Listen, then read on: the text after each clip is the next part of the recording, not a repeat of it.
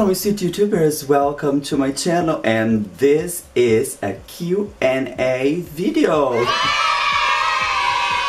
Finally, and as you know, I need glasses to read, so this is how I prepared my Q&A video, because otherwise, my darlings, you know that I do all by myself and I don't have any help to do my videos. So if I had someone here to tell me the questions, it was easier, but I don't. So I had to write it down and let's try it. It's a long time since I want to do this Q&A video, but I never had the time. I'm getting there. I'm trying to organize this channel little by little. We are doing it. And this is a way also to bring you some, you know, answers, because a lot of people, they want to know things about me, and I hope you will enjoy it. The first question is from Josephine Godron Garcia. I hope the pronunciation is good. She wants to know what's my favorite thing about doing what I do. Well, Josephine, you know, one of the things I love is I'm doing what I love, and I think this is the best thing already, because a lot of people, they want to do things, they don't do it because of family, because of society, because of the others, and I never had this. When I was younger, I was always fighting against rules, against society, I guess. And it was really hard. Now that I'm more than 50, let's say this, I am free and I'm doing what I love, and I think this is the best part of it. What advice would you give to you when you were young and trying for the first time drag? Good question. You know what? I will tell myself, if I could go to the past, I should tell myself, never stop dreaming. Never. And this is something I do, really. I never stop dreaming. I think this is very important. People sometimes they call me a dreamer, but I love being a dreamer, because most of the dreams I had, they became reality. So keep on dreaming, my darlings. How do you manage to be so authentic while performing a character?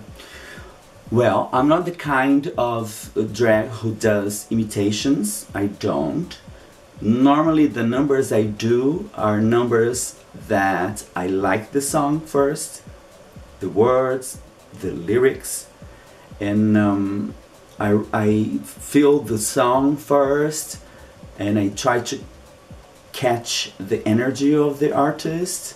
I do a lot of rehearsal, and I really try to, you know, follow the breath of the singer when he's singing, and that's it.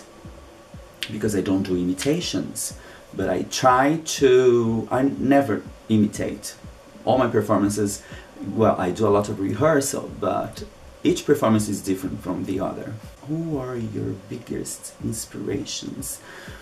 All the stars from Hollywood, from the past, big personalities in history, and yeah, and also the anti-stars. You know what is anti-star? It's a star who is completely against the system. I will give you an example. Louise Brooks she was an anti-star because she went against Hollywood. It was not very nice for her career, but she did. And I really love Louise Brooks for being an anti-star. Well, she wants to know also if I want to do more of those workshops, like this event I did for Mac with my brother. I would love to. In fact, I was telling my brother that in the future we should start, you know, a little school for drag queen, because my brother is a great makeup artist and he needs some kick and more courage to start his own business, because he's a great makeup artist and I think he's wasting his time. So I would love to start some, you know, a big project with him, doing makeup, makeovers and all this stuff. Yes, we are planning something. Oh, so those questions were from Josephine Godron Garcia. Thank you so much, my darling. I hope I answered you. Now, Lil Savage, how you use the restroom? Because you know, she tells that we don't have privacies when you go to the disco, to the clubs. Well, you know, I use my hip pads a lot of times. It's very difficult.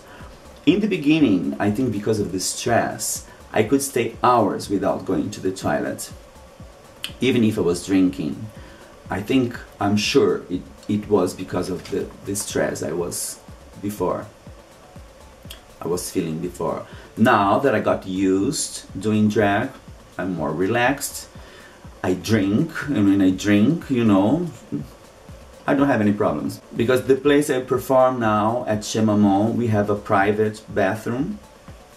So I go there, I take off all my stuff, and I pee, and I put back all this stuff. But when I go out, it's really, really painful. I don't go very often to discos. I remember last year I was at the Gay Pride, and suddenly I need to go to pee. And we went to a bar in the very center of Brussels, which was full of people. It was a big line to go to the restroom, and I want to go first, and people said no way. They were really angry with me because I want to, you know, because I was in drag. I thought they were saying, okay, you can go, and they didn't want me to go. So, well, they were right. So what I did, I had to go to another bar where I knew they had a private toilet, and I went there. So I do understand you when you are drag and you go to the disco. But you know what? If you are a drag queen and if you go to the disco, I think you can go to the guys' room. They should allow us everywhere. Because, you know, we are creatures. We are fairies. We don't, you know, we don't have bad thoughts behind our brain. What do you think? I hope I answered you. Disarray. I hope I have the right pronunciation. She asked me, will you do makeup tutorials? Well, I'm thinking about it, but you know, not right now, because it's a lot of work for the editing, for the recording. So I'm waiting a little bit, and I will wait for this channel to grow a little bit more. Maybe in the future, if I have some people to help me, I will do it. Alright? Promise. I think it's so Katie. He asked, what's my favorite kind of style of song? All my performances are almost, you know, vintage. I like old stuff, 60s, 70s, 80s, even 90s, but I really love old songs. This is my kind of songs. He asked also how to create a name for drag name. That's what I understood. Well, I created my name first because of Marilyn Monroe. As you know, I love her. She played a character in Some Like It Hot called Sugar, and I always loved this kind of name. And also in the color purple, that is Sugar. I love it. Well, I said maybe if I do drag one day, I should use Sugar. And Love, it's from a model from the 70s. He was working for Mapplethorpe, a famous photographer in the 70s, and his name was Bob Love, and I loved this name, Bob Love. And I said, well, if we mixed Sugar Love, and you know, I'm always kind to people, I said, that's not a bad idea. And that's why I created my name. I think for you, if you want to create a name, think a lot about your personality, things you like. Don't try to copy people's name. I don't like people, you know, copying. Because this girl is called like that, and I love her, I'm gonna do the same name, I will change a little bit. No, do something for yourself. Choose words and names that you like, alright? Don't copy anybody. And how long I've been doing drag? Forever. I started doing drag when I was 5 years old, dressing up, I guess it's already doing drag. I tried several times. Each time I was by myself, alone at home, I was wearing clothes and doing stuff. I was in drag. But seriously, I started in 2005, and 1 year after I became professional, and I'm doing this for a while now. With Steven Sturgill. Can you transform a guy, do a makeover with a guy? Yes, I can. I don't like doing makeup in another person because, you know, my hand, I never find the right position. It's very painful, and well, it's not my cup of tea, but I can do it. I've done it. And actually I'm planning to do some transformations very soon, once again with my brother. I told him, he said okay, we are gonna do. So in the future we are going to do transformations, makeover. We are gonna transform everybody. Women, old ladies, men, old man, young man. We're gonna transform them in gorgeous creatures very soon. Now Frankie Queen, he's asking me how I managed to walk with really high heels, big high heels on a carpet. Well, I don't wear a lot of high heels. My heels are medium and small. They all make fun of me because I have a problem with my feet, and I cannot stand very high heels. But when I wear them, I have my technique. I always use the front of my foot first. I step with the front, never with the heels, never. So like a cat, always very delicate and always using the front, my foot first. The fingers, you know? The fingers, I think fingers are there. Well, the foot, really, like that, first and after the heels. And that's the best way. And you must be very delicate when you walk with high heels. That's my advice. Another question is, if I do full makeup at home and travel to the show. I've done it. I hate it because, you know, I always had to catch a taxi. We never know what we are gonna find. Of course, now we have Uber. I've done this like 2 months ago. I did with my friends. We had a great experience with Uber. But you know, it's not my cup of tea.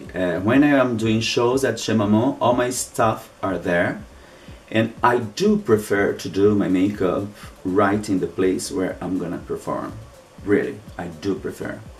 Maybe in the future when I'm richer and I've got more money, I'm gonna have a chauffeur. My fastest makeup. Oh my god, I think the fastest. Well, once I was in a show, we arrived very late because we got lost. We had something, my friend, as soon as we arranged everything, we arranged, you know, costumes, everything, she told me, we have 1 hour to be ready. And by this time I was really slow because I have to cover everything. Only to cover my eyebrows, it takes like 15 minutes. I said, oh my god. Then I went to the stage to check how the stage was, the position of the stage, and I realized the public, they were really far from me. So I said, all right. So as soon as I covered my eyebrows, I had my canvas, my face erased, and I could start painting. I did a big eyeliner, a kind of cut crease, eyebrows, lips very, very fast, contouring, and a lot of glitter. That's it. That was my makeup. I was ready.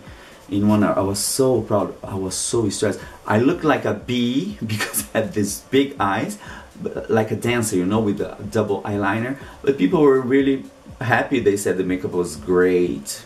Anyway, who understand them? Oh, what's your worst drag disaster? I think for me the worst thing that can happen to a drag queen is not knowing your playback. I think that's very sad. And it happened to me a lot of times. And I have also a little technique.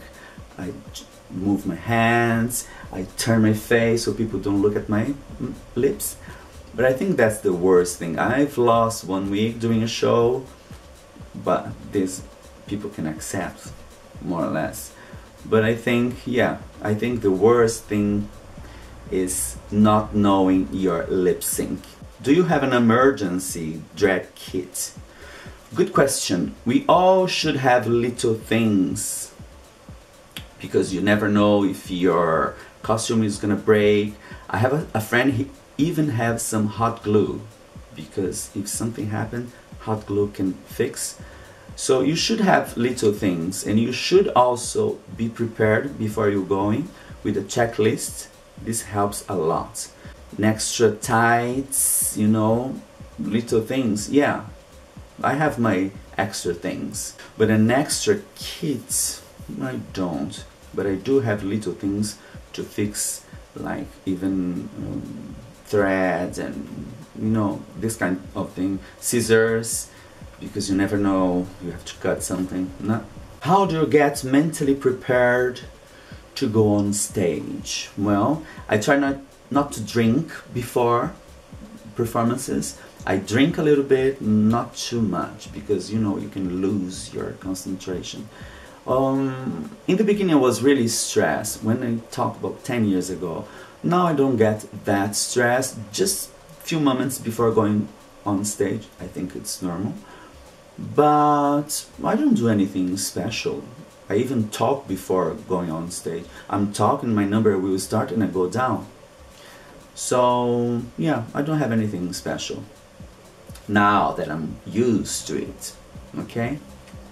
So those questions were from Frankie Queen. And that's it. I hope I answered your questions, my darlings. And I hope you do like this kind of video. If you want more videos like this, leave me a comment. Don't forget to subscribe if you just arrived here, and ring that bell, because each time I post a video, you will know about it. Alright? That's it for today, my darlings. I hope you do like my new look, my dress. This is Emilio Pucci original. Okay? So that's it. Thank you so much for watching. Now don't forget to play safe, stay safe, and I see you very, very soon. Bye bye.